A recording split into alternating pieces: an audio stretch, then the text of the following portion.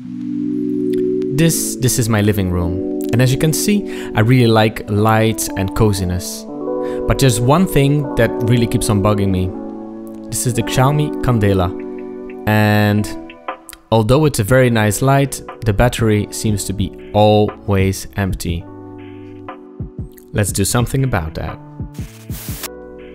Here is my self-made vision of the Xiaomi Candela, but I'll call this one the Solumen. 20 hours of runtime on max brightness, magnetic charging base, USB-C, brighter than the Xiaomi Light, real glass dome instead of plastic, realistic flame effect, cheaper, low battery indicator, 100% self-made.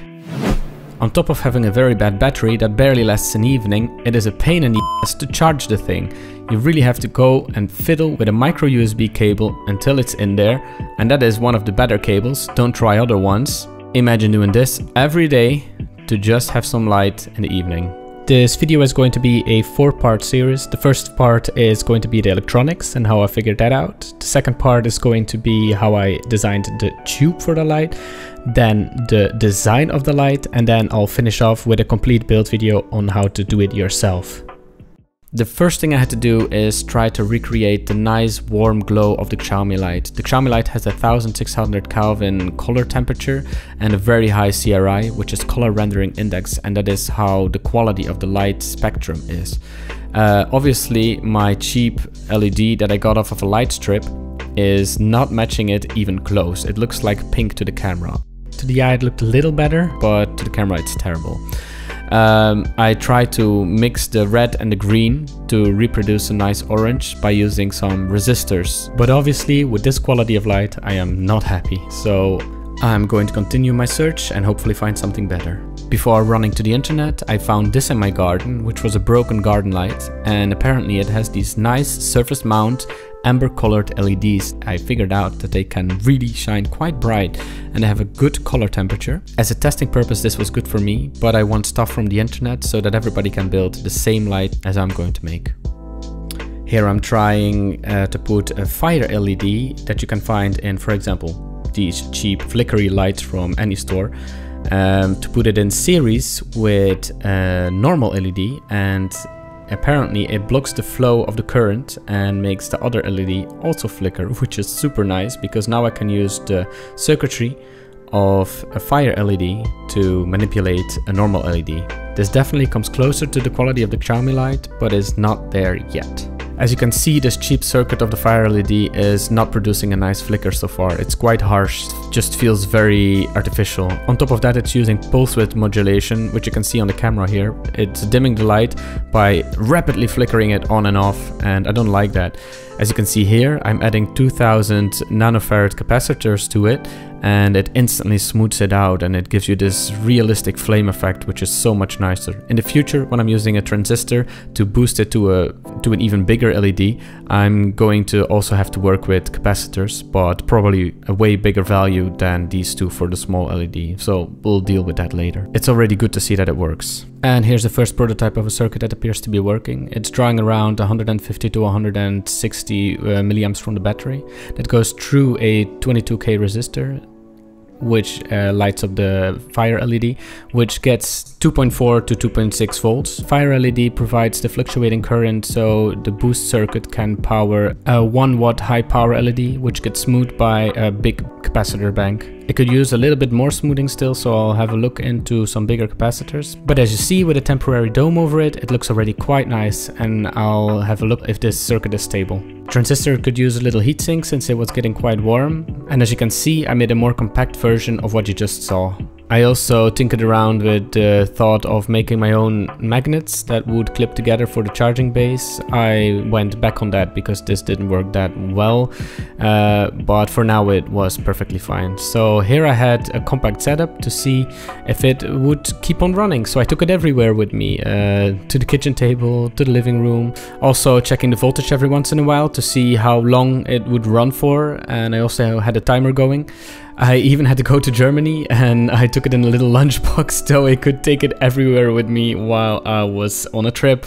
And while being there, I realized that this circuit was not finished yet because it was running on a 731 milliampere battery and it was going for 17 hours. So it basically got dimmer and dimmer towards the end of the lifespan of the battery, and I don't like that. I want a consistent light that you can set to a certain brightness and it stays there until the battery is completely empty.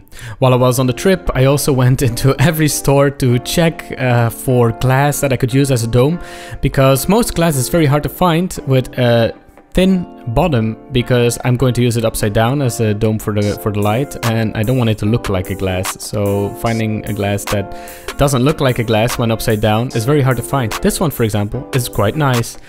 But it was more as an inspiration that I looked at these things, because I want something from the internet that I can model to, and so everybody online can make exactly the same light, and so that the glass dome will basically fit.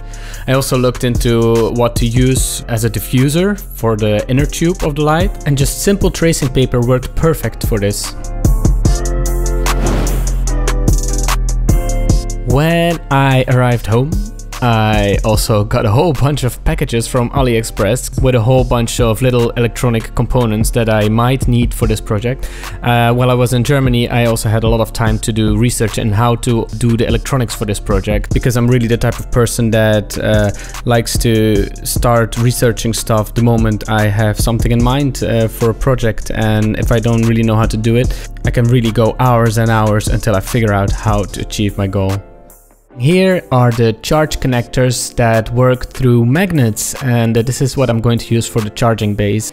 And as you can see, there's a whole bunch of packages, but a lot of stuff is just big boxes with transistors and resistors and all kinds of stuff that I can use for future projects. So it's a good buy, I guess. The most important thing here is what I'm opening at the moment, which are the glasses, which I think will be nice. It's like a type of modern but also old school, like gas burner light look that I'm going for, and these are really perfect for it. Sadly enough, one came in the mail like this.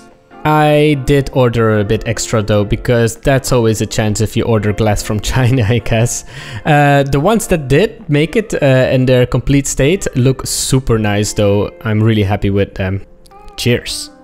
Up until now, I used a white LED with a little bit of colored film over it to stand in for the light you're seeing on the screen now. This one arrived just now from Aliexpress, and look at the quality of the light. This is really as good as the Xiaomi light, and I'm super happy with it. I'm definitely going with that one. It's an amber LED and it's 3 watt, which we totally don't need. That's way too much, but that's good. We can underpower it. What you also see here is a potentiometer that I added with a nice knob, so we can dim the light. Because on max brightness it is super bright, but that's really what I wanted.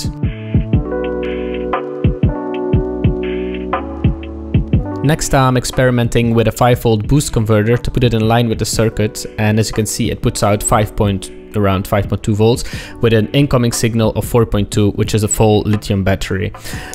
This will ensure that the circuit is always getting a stable voltage regardless of the battery voltage. As you can see, if I'm turning it down, so I'm giving it around 2.6 volts, which is a very empty battery, then the circuit should still, well, it is using a lot of amperage now, and I don't like that because it's a really inefficient boost converter. I'll definitely have to change that around, but as you can see, the LED is still as bright and the voltage is no longer 5.2 volts, so it really dropped a lot. That's why I'm using a better boost converter that's also way more efficient. At the moment, it's shining quite bright, and the battery is at 3.3 volts, so it's about to get empty there, and the circuit is using 400 milliamps from the battery, so that is definitely something I can go with. Also note that this is at max brightness, and most people will probably turn it down a bit. At the moment, the battery management board cuts off the battery at 3.45 volts, which is quite low for a lithium cell and not the best if you want to have a lot of charge cycles out of it. So I did some research, and there is a new chip that cuts the battery off a little sooner, but I did a lot of digging around and I did not find it anywhere implemented in a ready-made circuit like you can buy on AliExpress. Here you can see that it does work with the current chip. There we go. On the left you can see the chip that's being implemented in all the current battery management boards, and it cuts the voltage at 2.4 volt. On the right you see the new chip that's supposed to cut the battery a bit sooner. It says 2.9 volts here, and that sounds way better for the battery. You can interchange these chips because they're only controlling the MOSFETs that are opening and closing the circuit, and they're based on the same package size. They came in a whole roll, probably used in manufacturing to stamp them out. They are super tiny. You can find them on all kinds of battery management board like this one, or the one I'm using in the project, which is a battery management board and a charging board. As you can see, I replaced it. I haven't tried it yet, but let's do it together. Let's see if it cuts out sooner than 3.45. And now hopefully it will turn off about now. And it doesn't. Shit. Oh, but it does go a little sooner then. Well. So that was kind of a disappointment. Here I'm looking at what voltage it exactly cuts out. Still going. Still. And it dropped off. So at 2.55 volts, the new circuit cuts the power, which is, I mean, it's a 0.10 volts difference. It is not worth the effort of ordering these extra chips, and especially putting them on the board. Replacing them is a super tedious process. Still, it was quite interesting doing the research and seeing that you can actually replace these chips even though it's not that useful. As an alternative to the battery management board cutting off the battery, I am making a circuit that will give you a little indicator light the moment the battery reaches 3.1 volts. You are notified beforehand that, hey, you should better charge your battery, and this way preserve the lifespan, and also be notified so you know, like, hey, the light is on, it will probably work another hour or an hour and a half. So here's that circuit put into a prototype board. It was not finished yet because as you can see, it's not turning on at the voltage that I wanted yet. Rather, it turns on at 2.8 volts, which is too low in my opinion. So for the first time in my life, I started looking into how to design my own circuits, which I really wanted to be able to do for so long. And it's so much fun to like have everything all of a sudden start to make sense and to be able to do it yourself. And I mean, I just love learning stuff like this, and I always wanted to be able to do that. But on the other hand, that's one of the reasons that it takes so long for me to make these videos. I won't go in too much detail here because it's just me figuring out stuff and quite boring probably, but in the end I got this, which I hope is a working circuit, so let's put it to the test. This is already half of it in working order, so good so far. And then after that I did a whole bunch of more iterations and tried out different layouts until I arrived at what I'm happy to more or less call the final design.